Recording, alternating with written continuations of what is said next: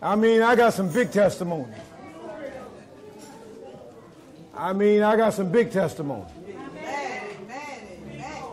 What God can do, amen? I mean, over the highways and byways, through a tornado, I came back safe and sound. 1,500 miles. God has been good to me. Matthew chapter 7, starting at verse 12, and then we're going to go to 1 Corinthians. 1 Corinthians chapter 15. 1 Corinthians chapter 15. Verse 1 we're going to be flipping over to after we read Matthew chapter 7. If I were to put a title on today's message, I want to thank first and foremost the congregation and the ministers and evangelists that was left here to keep the work going, and special thanks to our Minister West who brought the word, and a blessing to him and his family, amen. And I don't need to worry about community revival and outreach ministry, amen, because I trust the Lord for all things. And even though I was not able to go to any church, I mean from Shirley Caesar Church right down to Bishop White, Bishop Winston, Bishop Wooten Church, all these churches were shut down Sunday morning. And these people have anywhere from 350 on their congregation to 5,000. And Raleigh was in the dark, but thank God for the light. Amen. And on that Sunday morning, we were able to have church service right in my mama's yard. Evangelist Watkins brought the word. We had some good old Bojangle chicken with some sweet iced tea. And I mean, we ate like kings and queens, amen? One of my mama's neighbors came down and she said, I saw the truck in the yard. And then she looked real pitiful, and I asked her, you want any Bojangle? And she said, yeah, give me a piece. And she wound up eating about 4 or 5 pieces and eating biscuits and drinking half of the tea. I'm going to leave y'all alone.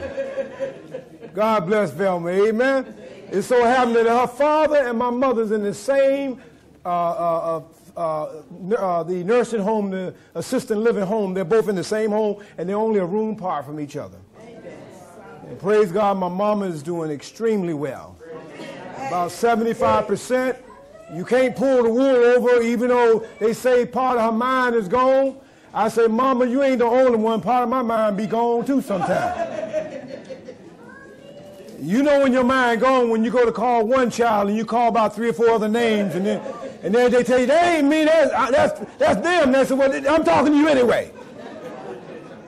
All right, in Matthew chapter 7, starting at verse 12, we're going to be reading here.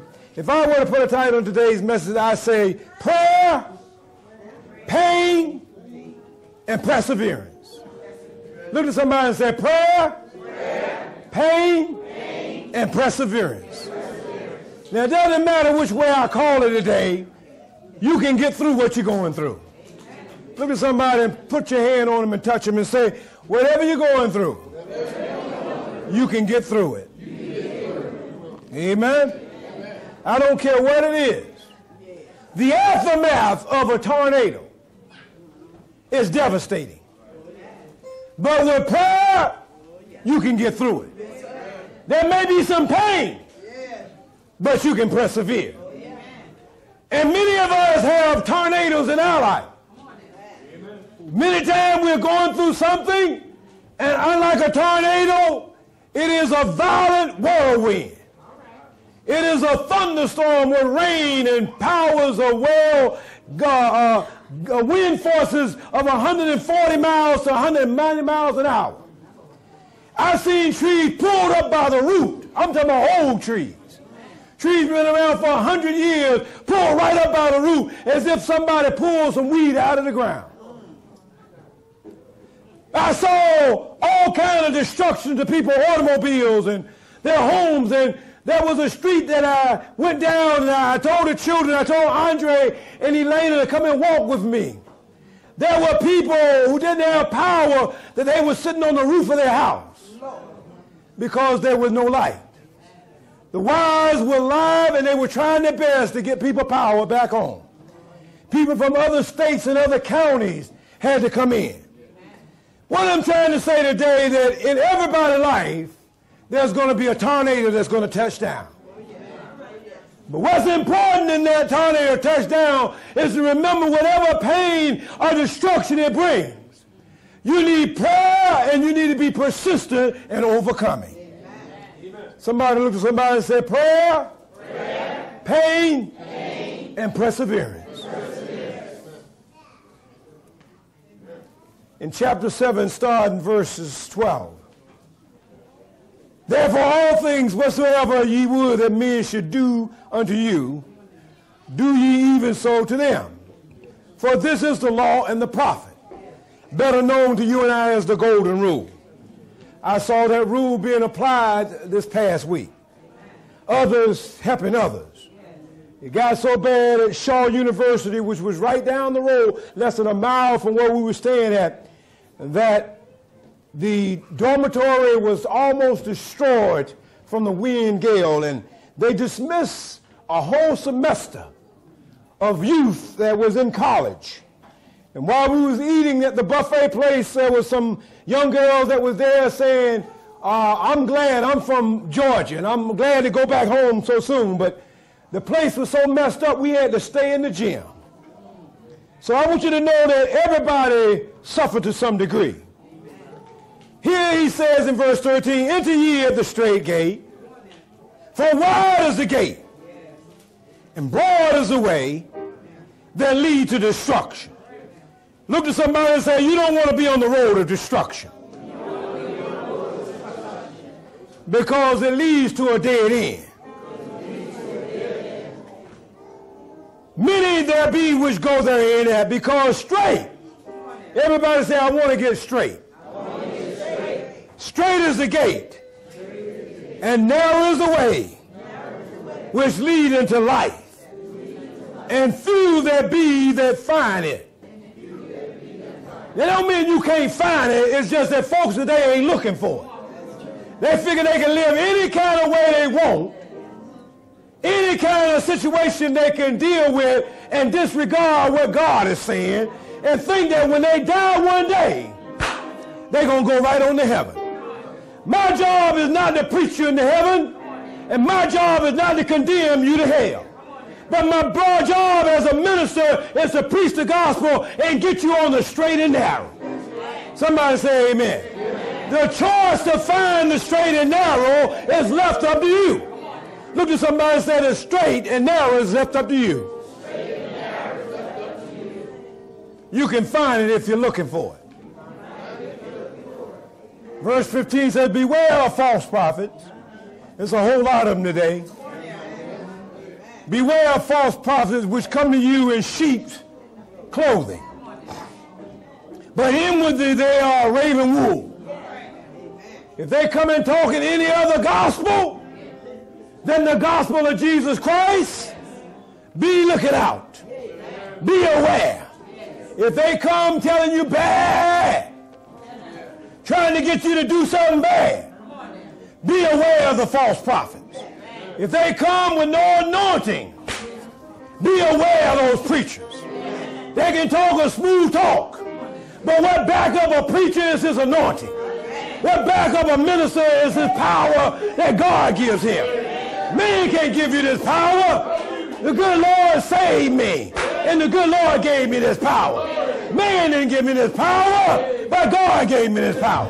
You can sit there and act like you don't feel nothing, or you can act like you have the amen corner. Verse 16 says, ye shall know them by their fruits. You'll know them by their fruits. For men gather grapes of thorns. Do men gather grapes of thorns or figs of thistles? Even so every good tree bring forth good fruit. But a corrupt tree bring forth evil fruit. You'll know them by their fruit. If they come mean-spirited and hateful and they say they love the Lord, something wrong with that tree.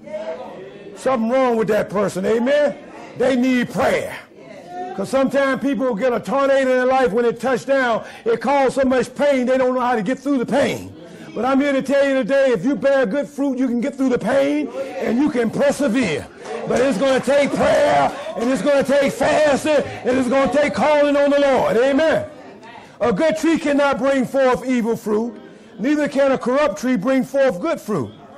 Either the tree that bring not forth good fruit is hewed down and cast into the fire. Verse 28 says, wherefore, by their fruits you shall know them. Not everyone that said unto me, Lord, Lord. Watch out now. Somebody say, watch out now. Watch out. Not everyone that said unto me, Lord, Lord, shall enter into the kingdom of heaven. But he that do the will of my Father, which is in heaven. Many would say to me, Jesus says, many would say to me in that day, Lord, Lord, have we not preached in your name? Have we not cast out devils in your name? Have we not done many wonderful works in your name? Oh my God. And then Jesus said, I will profess unto them, I never knew you. Depart from me, ye workers of lawlessness, workers of iniquity. Therefore, whosoever hear these words, if you hear these words today, and sayings of mine, and if you do them, I will liken him unto a wise man. Everybody say, I'm a wise man, because I obey the word. He says, I will liken unto a wise man that built his house upon a rock. Jesus is that rock. When the rain comes, when the tornado comes, when the wind blows, when the water flows, when corruption shut up, when trouble come your way, when pain come your way, and when that hurricane blows hard, you better be in prayer, and you better be persistent. You can overcome this tornado. You can overcome this obstacle. You can overcome this situation, but you got to keep your hand in the master's hand. When they come, don't worry about how much wind is blowing. Don't worry about all the destruction. Just keep on trusting the Lord. Somebody tell somebody, say, keep on trusting. Verse 25. The rain descended.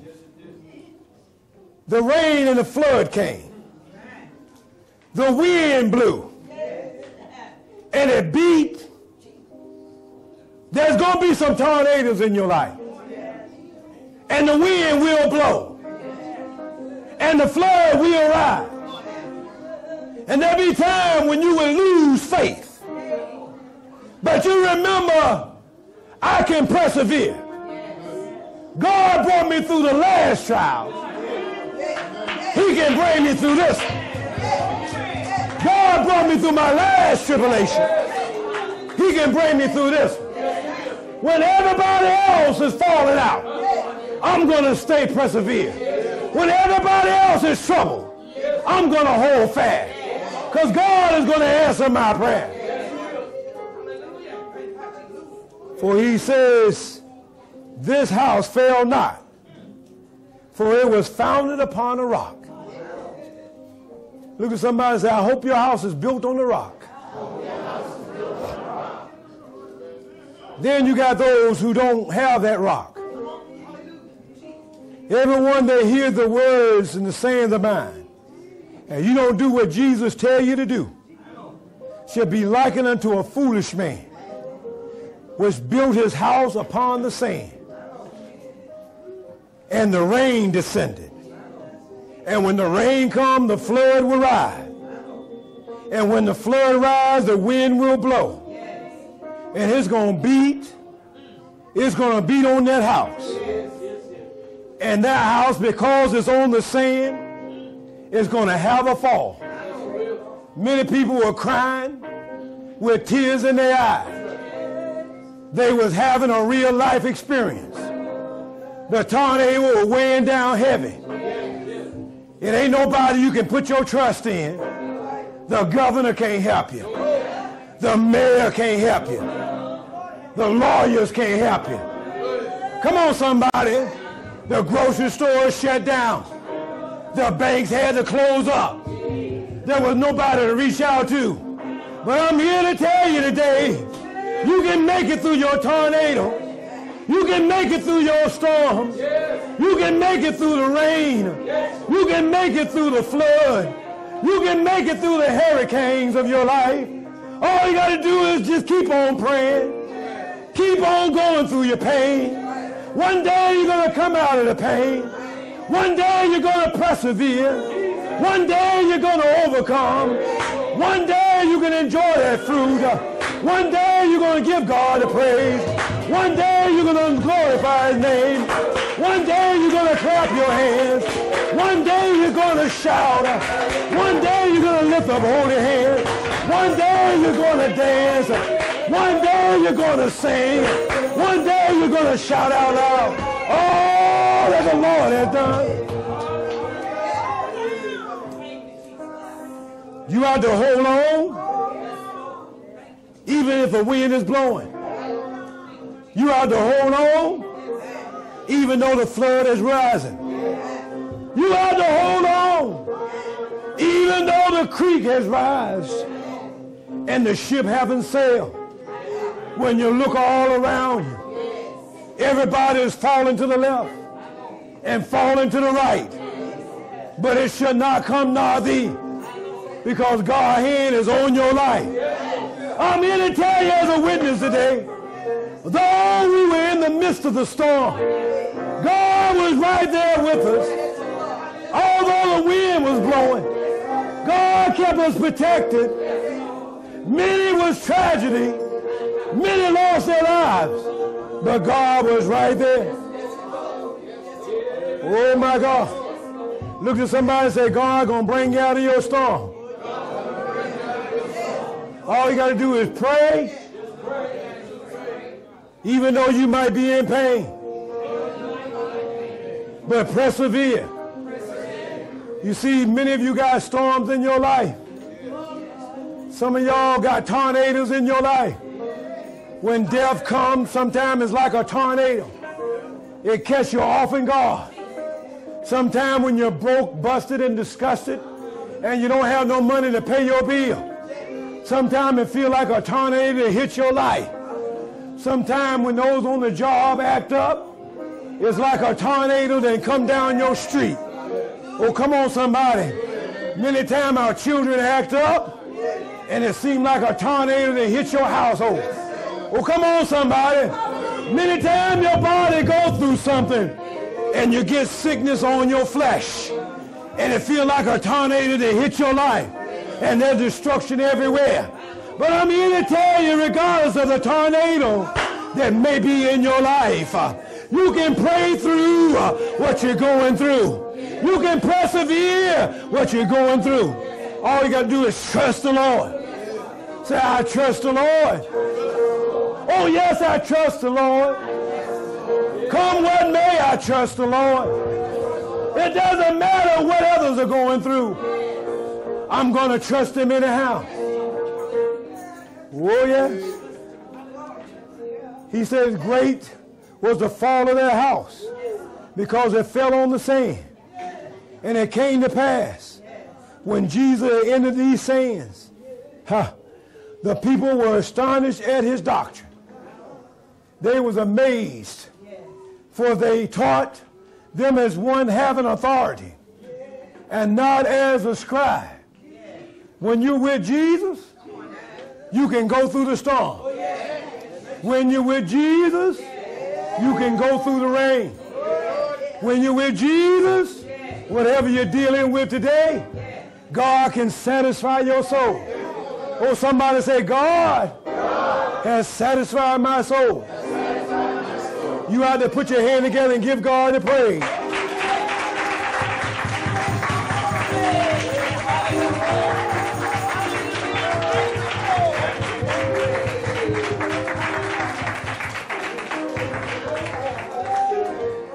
Let me tell you about a woman that has some issues. Let me tell you about a woman that had a tornado in her life. She didn't think that she was going to get well. And she was hemorrhaging each and every day. It ain't but so many pints of blood in our bodies that run through our veins. But this woman was bleeding every day. They couldn't stop the bleeding. She went to the doctor, and the doctor did what he could. And there was no help from the doctor. In fact, the Bible said instead of she getting better, the Bible says she grew worse. You ever been to the doctor and the doctor couldn't help you no more? It might feel like there's a tornado that hit your life. It don't look like things gonna get better. But I'm here to tell you today, church, things is gonna get better because your trust ain't in man. Your trust is in the Lord. Put your trust in God and he'll help you through it all. This woman was sick in her body. And she heard about a man by the name of Jesus. There was another man that Jesus was on his way to Jairus' house. Jairus had a 12-year-old daughter. It's ironic how this woman had lived a life, didn't have any problems. But about 12 years ago, she had an issue of blood. This child that Jesus was going to see was about ready to die. Jairus was a well-known man of the town. Everybody loved him, and they loved his daughter.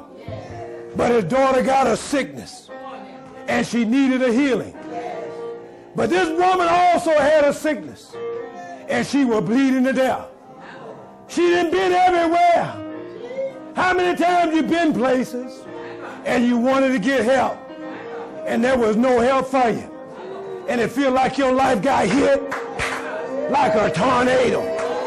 It felt like the wind was blowing just a little bit too hard. And you said to yourself, am I going to get through this? I don't have enough money to pay my bills. But God can open a way where there is no way. God can fix it for you if you give him a chance. You don't hear me talking right now. God can fix every situation that are going on in your life if you just give him a chance. If you just give him an opportunity to work miracles in your life. You can trust him even though you can't figure it out. This poor woman heard that Jesus was coming through the city. But Jesus was on a mission. He was on a mission for the Lord, for the glory of God, on his way down to Jairus' house to lay his hand on Jairus' daughter. Jairus had pleaded with Jesus, please come on down to my house. I got a daughter, I love her, and she's about ready to die. Somebody say amen. But when Jesus is around, you ain't got to worry about death, because he done made death behave. But this woman, many of you know the story. This woman couldn't take it no more. You ever been in a position in your life where a tornado set down in your life and it blew things all out of proportion? It caused for flood to rise up in your life. It caused trouble everywhere around you. You wasn't sure if you were going to make it. This woman was getting tired. You ever been so sick and tired you were sick and tired? Oh, come on, somebody. You ever been so wore out you wasn't sure if you were going to make it? Sometimes you feel like somebody pulled you under a door and you're not sure if you're going to make it. But I'm here to tell you right now, by the anointing of God, this woman persevered through the crowd. Though she was in pain, she had prayed and prayed, but she persevered. Look at somebody and touch them by the hand and say, all you need to do is persevere. Look at somebody else and touch them and say, all you need to do is persevere. This woman with the issue of blood, her tornado had hit hard. She didn't know if she was going to recover. The doctor couldn't help her. The lawyer could not help her. Her friends could not help her. There was nobody around that could touch her about. She pressed through the crowd. She kept on going. She said, I got to get my hands on Jesus. I can't go no more. I know he's got the power. I know he got the power. If I can get to him, I don't need to talk to him. I don't need to speak to him. If I can reach out, you have to reach on out. Somebody ought to reach out. Come on and reach on out and touch the hem of his garment. If I have to preach it, if I have to sing it, if I have to talk through it, I'm going to get through it. I'm pressing my way this morning. I'm like the woman with the issue of blood. My mind is on Christ. Whatever I'm going through, I'm going to get through. I don't know what you're going through. When the tornado set down, it's going to set down in your life. What are you going to do? I'm going through. I'm going through this morning. Whatever it takes, I'm pressing my way. This woman had in her mind, time is running out. I tried everything I know. I done knocked on every door. I done talked to all my friends. My doctor can't help me no more. But there's one I know. He's a lily of the valley. He's a bright and morning star. He's a rose of Sharon. He's a Lord of lords. He's King of kings. He's a great I am. He's the eastern star. And he's the Lord of lords. He's the mighty God. Our mighty counselor.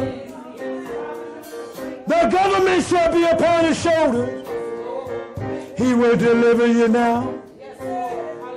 This woman passed through the crowd, pushing everybody aside. Sometimes you got to break through when no one else want to go but you. You got to keep on going. Regardless of how hard time may be, you got to persevere. Regardless of how much pain, you ought to say yes to the Lord. When you reach out by faith, say yes to the Lord. Say yes to the Lord. I just want to touch. I just want to touch the hem of his garment. And if I just touch the hem of his garment, I might have a tornado. It's going to come to a stop. I might have some wind, but the wind is going to stop. The flood might arise, but it's going back down. I'm claiming my healing right now. When I touch the hem of his garment, if you know the story, the woman got through. And when Jesus was walking, we find that Peter said, Jesus said, somebody touch me. Somebody touch me.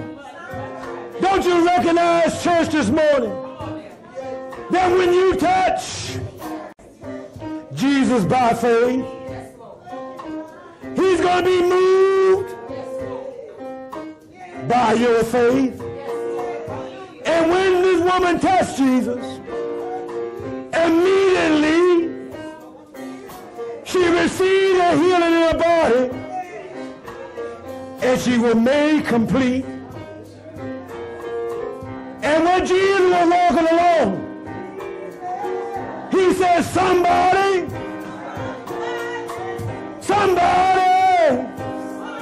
come on, church, help me out. Somebody touch me. When you learn to praise him and you learn to have a relationship, when you learn to worship him and you don't delay, if you learn to hold to his unchanging hand, when you touch him in his garment, you can be made whole. He says, somebody touch me. And you can see the crowd all around. Peter said, you're crowded all around, Lord. Everybody has got you blocked in on every side. But Jesus broke out again. He said, somebody touch me.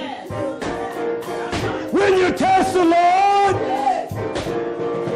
you can tell the presence. When you touch the Lord, you will feel his anointing. When you touch the Lord, you can get your healing. When you touch the Lord, you can be delivered. Hey, this woman reached out and touched. Everybody was touching Jesus. But when you touch him in the right way, you're going to get his response. This woman received a healing.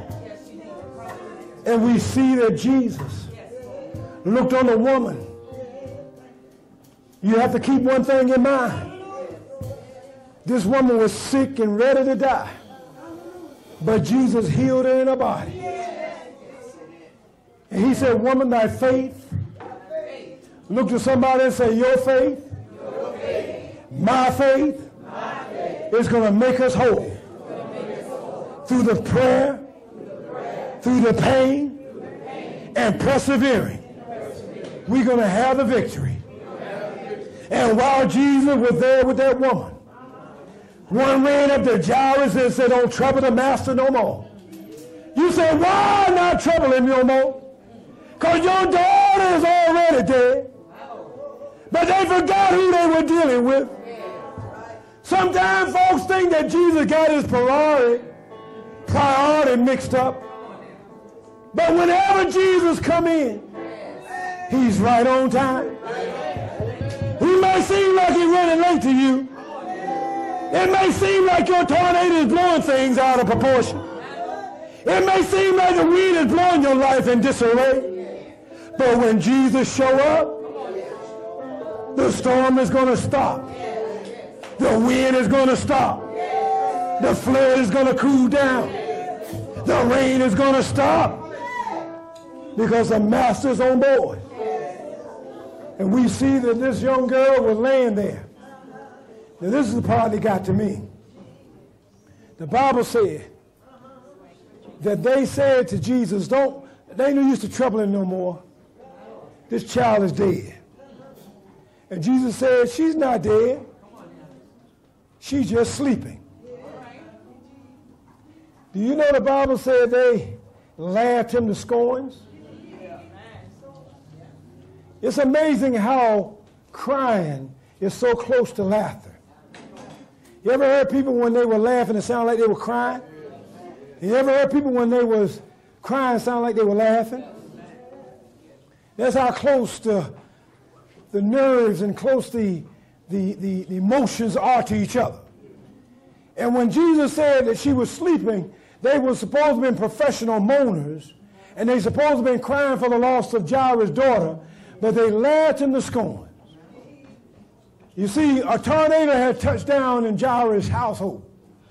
And when you're going through something, there will be folks that will laugh at you. Oh, come on, somebody. There will be folks that will pick at you and make fun at your family. But I'm here to tell you, through the pain, you can pray. Through the pain, you can persevere. Even if the tornado set down, you can still have the victory. Don't worry about what others may be thinking about you, because you can't change what they think anyhow. But you can hold on to your faith. You can hold on to God's unchanging hand. God will take you through what you're going through.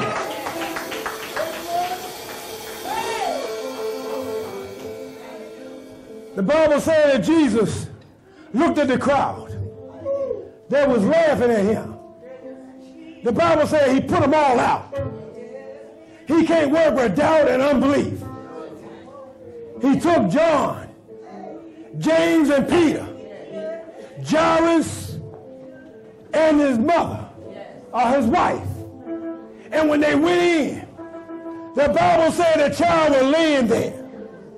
And Jesus took her by the hand, and he spoke to the child that was 12 years old. I say unto thee, arise. And the power that the woman with the issue of blood felt, it's the same power that the 12-year-old felt. It's the same power that you feel right now. It's the same anointing that you feel right now. You don't have to say amen. You don't have to say praise the Lord. I feel the power. You feel the power. I feel the anointing. You feel the anointing.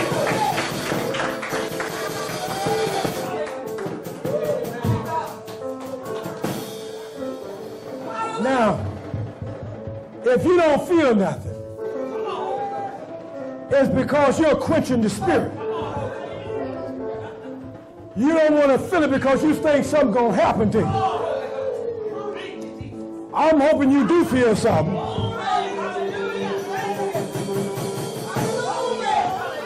So you can start shouting. You're not going to ever be the same. When you stop and think what tornado God brought you through. How many have had some tornadoes in their life? Well, come on, somebody. I'm talking about some spiritual tornadoes. When your emotions are not right, you can have a spiritual tornado. When your mind snaps and it looks like you're going to lose your mind, that's a tornado happening in your life. When you done lost a loved one and you're going through some grief and you say, Lord, why?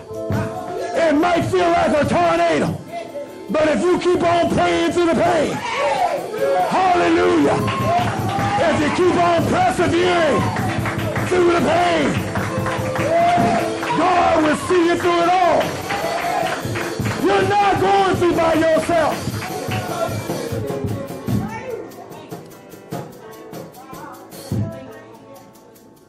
Jesus was on a healing campaign. He healed a woman with the issue of blood. He healed Jairus' daughter. But he also raised her from the dead. You see, when Jesus came and died for you and me, and after he died and rose, there touched down a tornado in Jerusalem. I don't mean a physical tornado, but I'm talking about a spiritual tornado. When the disciples and those who were following him couldn't quite believe that he had died and rose again. Many went disarrayed, and even people today won't believe or accept the fact that he died and rose again. But Jesus is alive. I know he's alive. Tell somebody by the ear and say, I know Come on, don't look at me. Touch him by the hand. I don't care if they've been sitting here and they ain't paying attention. Touch him and say, excuse me, I know that he's alive. Ask me how I know, because he lives within me. Come on, somebody give him the praise.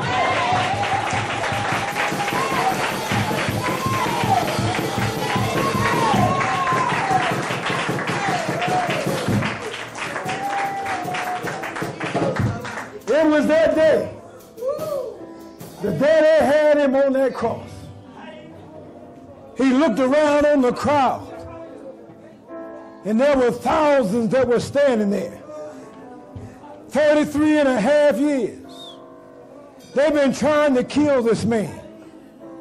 But now the enemy think he got him whooped. But he don't know this ain't the end. This is the beginning. And he came into this world to die for you and me. And when others abandoned or gave up, when others didn't want to recognize the trouble they had in their life, when others are going through and they didn't think they was going to make it, Jesus looked on the crowd and he said, it is finished. Come on, somebody. Woman, behold thy son. Hallelujah. When he hung his head in the locks of his shoulders, looked up to heaven and said, Father, Father, forgive them, for they know not what they do. But he took on a baby's body, and he came into a world of sin. He wrapped himself in flesh, and then he lived a life of 30 years old. And 3.5 years at 33.5, he was willing to sacrifice his life. And there he was, on the cross for you and me. And now he's ready to die.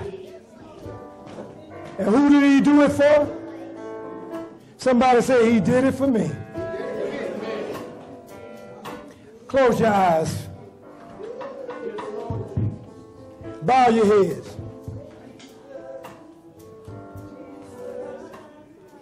You see, you got to put this in your mind.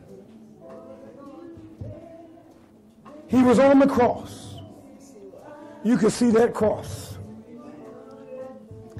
And there he was, dying and hanging between heaven and earth for you and me. The Bible said he was numbered with the malefactors. He was numbered with the cripples. Though he himself without sin, he died for you and me. Many didn't know that there was those that were around and the blood that was gushing out of his wounds. The acacia thorns that was pushed upon his head. His back was whooped and beat. 39 strikes saved. 40 strikes saved one. You can see the tears running down his face, mixed with blood, and he was in anguish and pain, and it seemed like a tornado had hit Jerusalem. Souls was in disarray. People were wondering, what did they do to my Lord and your Lord? There he hung there, dying for your sins and mine. You don't have to say amen. I'm going to say amen for you. He bled and he died. And while he was there, he thought about you and he thought about me. He thought about April the 24th, 2011.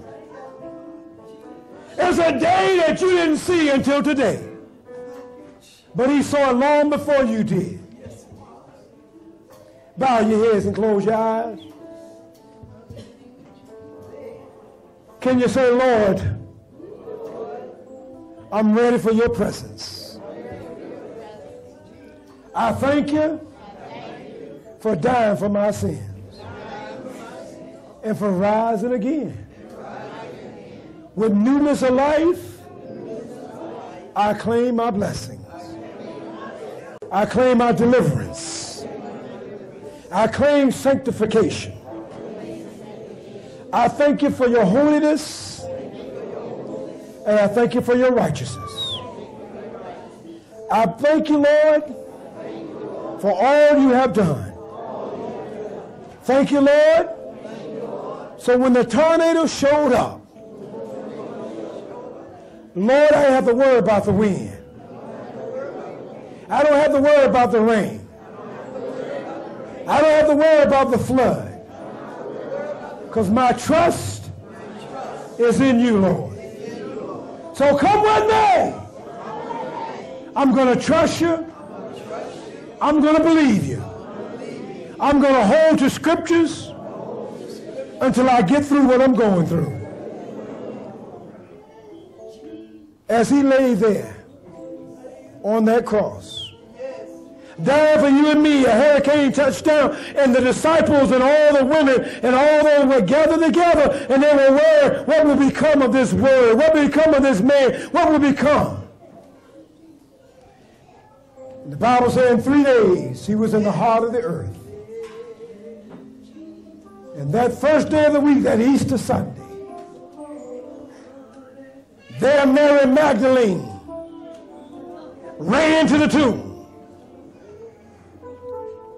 When she got there, the stone was rolled away. My, my, my. There stood an angel and said, why seek the living among the dead? He is not here, for he has risen. What did you do with my master? And while Mary was talking to a man, but she thought it was a gardener, he said, Mary, oh Mary,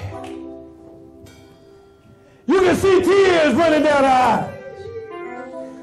Just like when you're going through your tornado, there are tears that will run down your eyes. And the taste of tears may be salty and bittersweet. But God said, I'll never leave you, nor will I ever forsake you. He said, I'm with you, even to the end of the age. This is Pastor Watkins from Community Revival and Outreach Ministries. I trust that you enjoyed that wonderful service we just had, and I trust the Lord that it touched your heart and your spirit, and it also inspired your soul. But beyond just listening to a message, we also ask you to accept Jesus Christ as your personal Lord and Savior. And how you do that, you just simply ask and bow before Christ. And if you're willing to lay hands upon your TV or bow your heads right where you are or sitting, if you just bow your head with me and we'll pray the prayer of faith. Heavenly Father, we truly thank you for all things in the wonderful name of our Lord and Savior, Jesus Christ, that you forgive us of all our sins and have mercy upon our soul, and that not only you save us, O Lord, from our sins, but, O Lord, that you would sanctify our hearts and sanctify our souls, as well as, O Lord, baptize it with the Holy Ghost and that with fire.